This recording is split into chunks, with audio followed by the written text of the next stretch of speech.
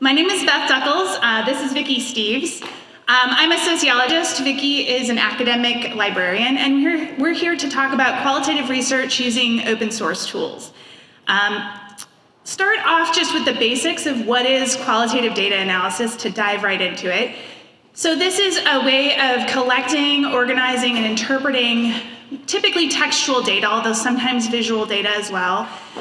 Everything from interview transcripts, public documents, focus groups, open-ended survey questions, anything like that. A close reading of this qualitative data, researchers then assign codes to the text, and the themes or things that come out and relevant quotes come out of the data.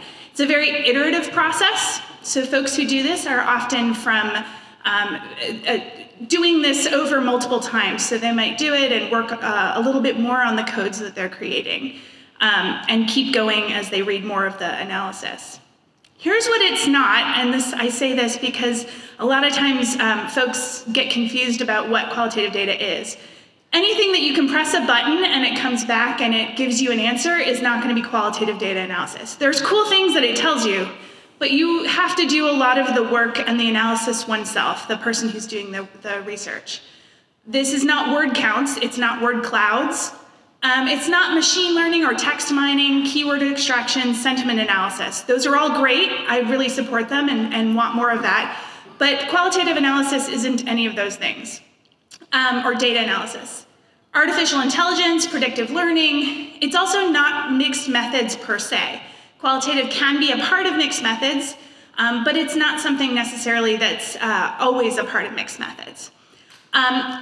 Qualitative, as I say here, is deep engagement. So you're really looking at the textual data or the data that you've got, really engaging with it and trying to come out with specific themes from that analysis.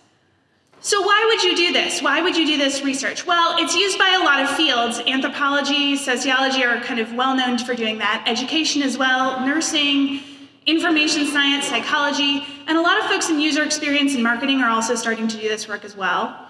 There's also a lot of type of data out there that comes out that's textual, and so this is a way to analyze that. Everything from observation, so ethnographic or observational research, interview, focus groups, as we mentioned, also tons of public or archival documents, memos, jottings, media, for instance, tweets is a really growing field of doing qualitative data analysis, and also all kinds of visual stuff as well. There's a lot of visual analysis in this field. The reason to do it is because you generate rich, detailed data that lets cultural context and individuals' perspectives be. We allow for a deeper understanding of phenomena when we try to understand it from the words of people who were there.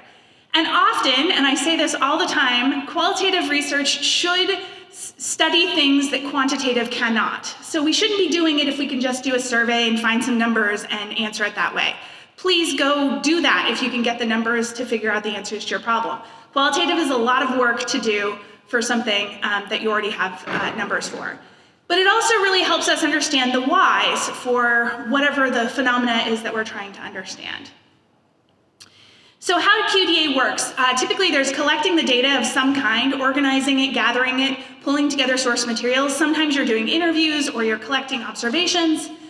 Then you do this coding process that I mentioned, qualitative data analysis of coding these specific parts of the data, and then finding patterns. And there are different theoretical ways to think about doing those patterns, but you're articulating the connections, relationships, and patterns in the data that you find.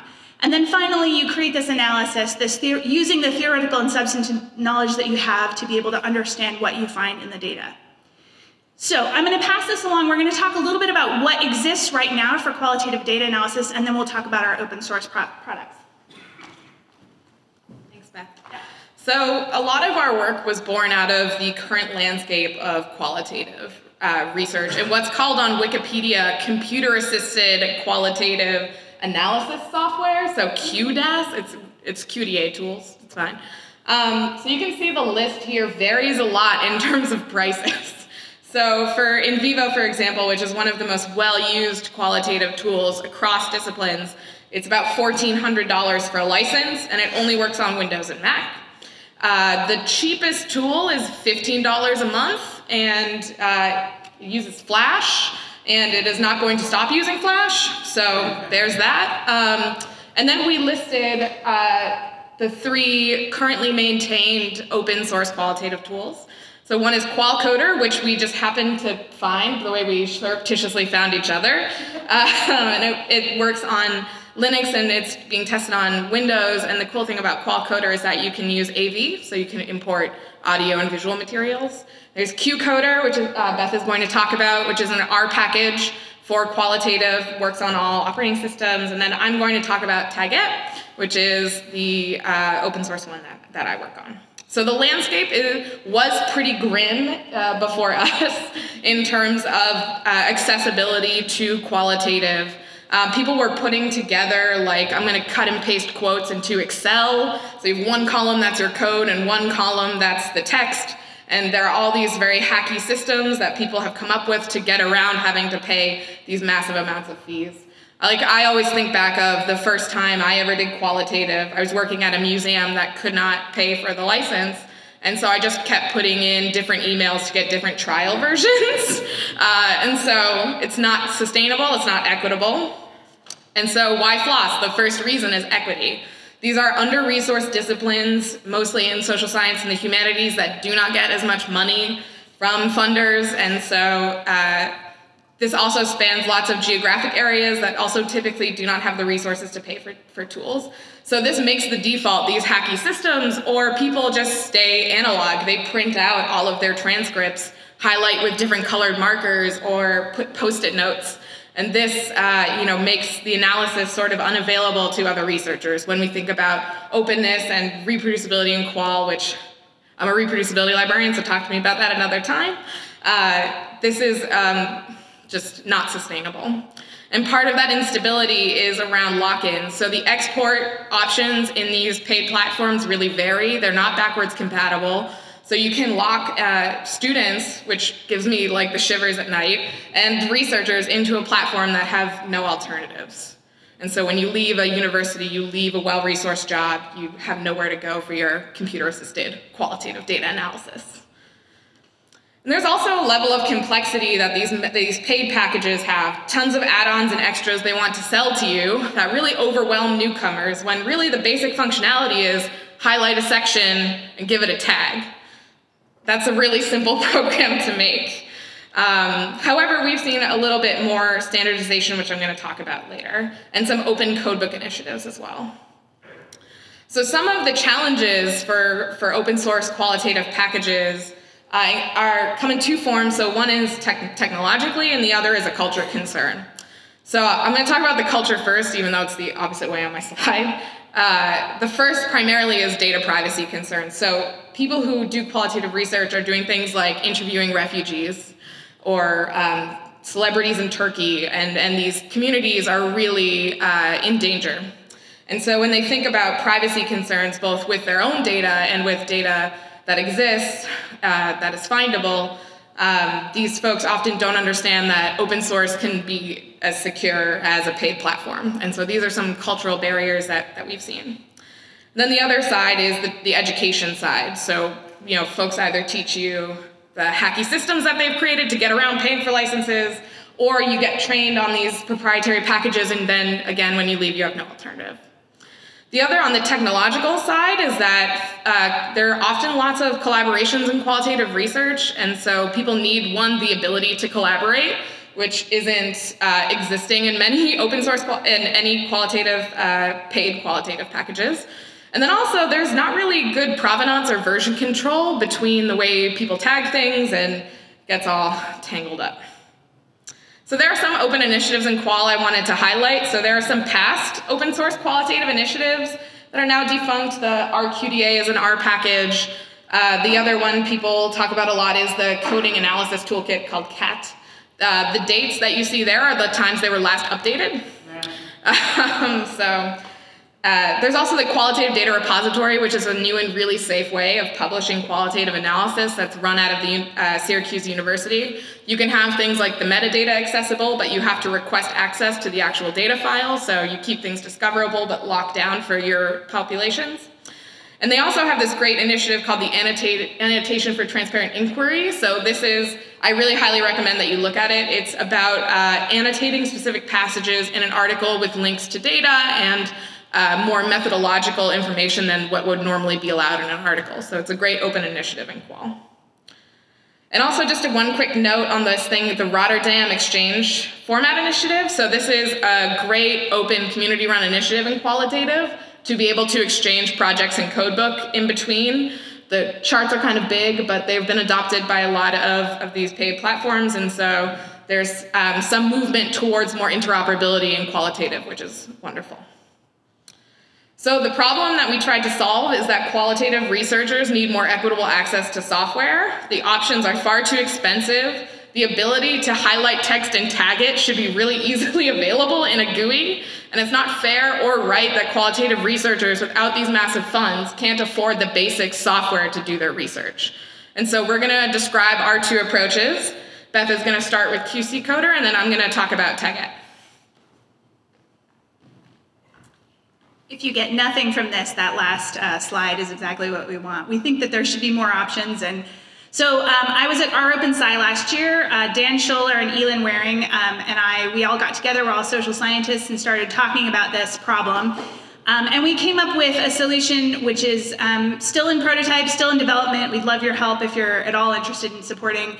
Our goal was to create a lightweight, open source, textual qualitative data coding package. And we also wanted this to be available for existing R quantitative packages that are looking at things in terms of text mining and sentiment analysis. So we think that this would really help to create more capacity for mixed methods and more interesting mixed methods that might be available. We use RStudio and Shiny to create an interactive front-end interface for users. We support at this point doc, docx, and text files, and the data remains local. There's just an example of the interface that we have right there. We have a coding process here, and this just gives you an example. We're using codes of conduct as our test case or example for example data. We need to use that repository to find more examples. But that's an example of some code books that we put together and some of the outputs that we might end up getting. This is still very much in the early stages of development, and right now the problem is that you need to understand R and RStudio to be able to use this, and that's not particularly welcoming. We know that. We also know it's not particularly easy to collaborate yet, and we need to support more file types and extend this a little bit more, make it really easy to kind of plug and play. It's in GitHub. Please come support us in any way. We're looking for collaborators and also funds for development, possibly working together. I should mention what's pretty fun is that Vicky and I met each other over this. Both of us, we didn't know each other. We both kind of put out that we had put out these packages, and then somebody was like, you two should talk to each other. So it's pretty exciting that we can see that there's multiple folks that are interested in creating these things. We also have various stories of having run into people that were trying to do the same thing. So there's a lot of folks out there that really want to have an open source community that does qualitative research, but one of the challenges, I think, as we've mentioned, is that a lot of qualitative researchers don't have a lot of the technical skills to be able to create this kind of work. And so we'd love to make that bridge and that connection. Elin Waring, who's sort of the PI for much of what we've been doing here, is working with some CS students hopefully this summer to further the package, but again, we're really open to any support or additional ideas from folks. Okay. So the approach that myself, Remy Rampin, who is the main developer of TagEt, and Sarah Demotte took is a web-based application called TagEt. So Remy Rampin, hi, he's on the live stream in France. He's in the US, but he's just in France right now. So, which is why the logo is TagEt, because I like to poke fun at his Frenchness, and so I was like, it's baguette, but with a T, and you tag things, and that's what qual is. So we had kind of fun with that, and TagEt is installable both locally and on a server for different collaborative work. We also have a server where folks can use TagEt, and the development is on GitLab, so feel free to also check out the dev queue and stuff there. So this is what Taget looks like. My screen is pretty wide, so on my desktop at home, so the screenshot isn't super clear, but sorry about that. With Taget, you can pretty much import anything that Calibri takes. Calibri is an ebook manager that we use to basically convert all these documents into HTML to show you them on your web page. You can highlight and tag different text. We have this thing called backlight, which I did not think was going to be very popular, but it basically grays out the text that is not highlighted, so the yellow pops a lot. And when I teach students this, they always like freak out at this backlight, and I have no idea why. So we have backlight, it's a thing. And you can also export different views, and you can use group work, and you can actually collaborate in real time. So that's sort of just how we've tried to do Taget. So like I said, it's a web-based thing, so you can use it on any desktop, you can install it on a server, it's built with Python and Calibri. The data is stored in a SQLite database, so it's provenance aware. These are all sort of super developy things I'm telling you, but it's our technical approach. We also, this again was born out of a need in the community for a lack of open source qualitative work. So we have tried to help this community by making super intensely commented and image-heavy documentation. We have open educational materials on the OSF. We have people email us actually with their errors all the time, which is very cool, and some tweets as well. The other thing about Taget is that it is multilingual. So the story behind Taget is me complaining for 2 years over dinner with my friend Sarah and my partner Remy, and he got so tired of hearing us complain about no open source qualitative that he made it. And so the cool thing is Sarah and I are then able to teach it as a part of our services as librarians.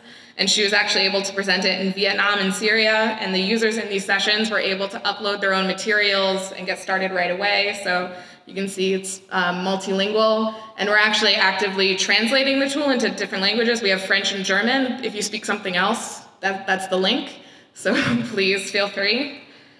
And so just to sum up sort of the core of our presentation is that qualitative research has traditionally been pen and paper or dominated by these super locked down, super expensive proprietary software.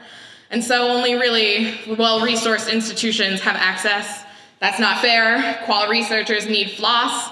We're trying to fix that gap. We encourage anyone with some abilities in programming to contribute. Uplifting what Beth said, a lot of these folks don't have the access to learn these, like Python and these things, so we're trying to bridge that gap between folks who are heavy in development and the communities that see this real need. So that is what we have for you. That's it. We're happy to take questions.